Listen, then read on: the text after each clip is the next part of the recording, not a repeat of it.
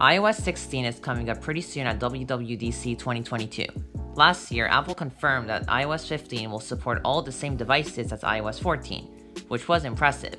But what will happen this year with iOS 16? Currently, the requirements for iOS 15 and iPadOS 15 is the A8 chip and 2GB of RAM, which is the iPad mini 4. I'm sure that the A8 and the A8X will be dropped, but I also believe that the A9 and A9X will be dropped, which are featured in the iPhone 6s, iPhone SE 1st Gen, and iPad Pro 9.7-inch and 12.9-inch 1st generation. It's definitely time for Apple to drop some devices. The last time Apple dropped devices was with iOS 13, where they dropped the iPhone 5s and iPad Air 1st Gen, or in other words, the A7 chip. That was back in 2019, and since then no devices have been dropped, which is pretty impressive. However, due to this long pause on discontinuing devices from iOS support, I think this year Apple will decide to drop the A8, A8X, A9, and A9X, making the minimum requirement the iPhone 7 and iPad 6th Gen with the A10 chip. Furthermore, iOS 15 was not a super huge update, especially for the older devices where they excluded major features such as live text. I believe that iOS 16 will be a bigger update than iOS 15, which could increase the chance of more devices being dropped. Furthermore, since iOS 15 was a smaller update, that may indicate why the A8X and A8 chip were supported. Probably the most interesting device to think about is the iPad Pro 12.9-inch from 2015. That device has an A9X chip with 4GB of RAM, and Apple has supported devices based on RAM alone in the past.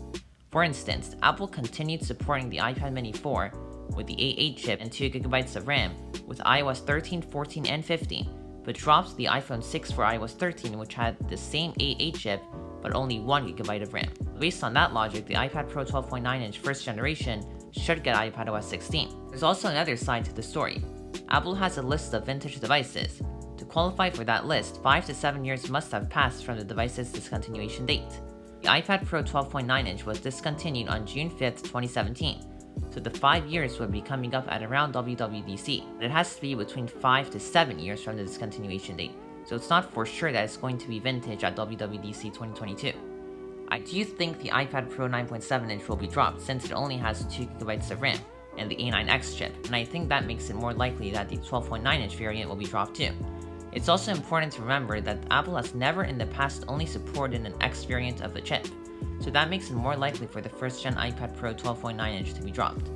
Lastly, iPhone Soft leaked that the iPhone 6s SE 1st Gen, iPad 5th Gen, iPad Pro 9.7-inch, and the iPad Pro 12.9-inch 1st Gen will be dropped. iPhone Soft has been wrong in the past though, so I'm just basing my thoughts on what I think.